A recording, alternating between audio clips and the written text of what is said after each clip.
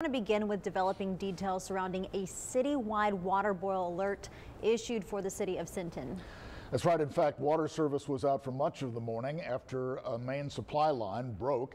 Crews have been working to restore water service to the residents there, and they really have done that at this point. But now everyone in Sinton is being asked to boil their water before using it. Our Bill Churchwell is standing by live now with the very latest on this top story at 6. Bill.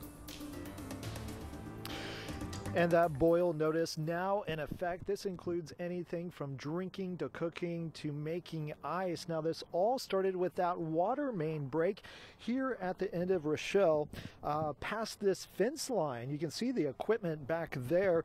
Crews have wrapped up for the evening, and this resulted early in the day for little to no water pressure for residents out here in Sinton. Crews working to replace a pipe, we're told, that was about 50 feet in length. Now, they finished the job just as we went live on air at 3 News at 5 o'clock.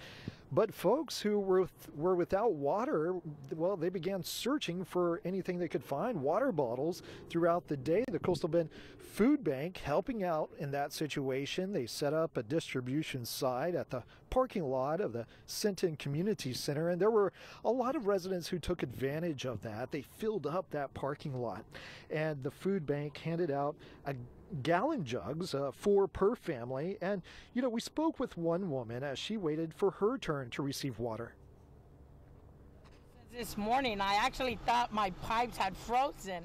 I actually had to use bottled waters to wash our face and brush our teeth this morning.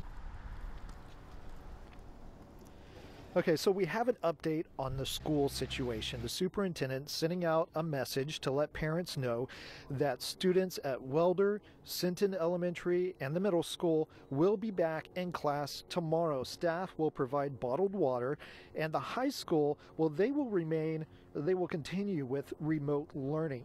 The food bank says that they will continue to be on standby if they are needed again tomorrow to hand out more bottled water. The city is saying that we could be in this boil water notice for at least 2 days.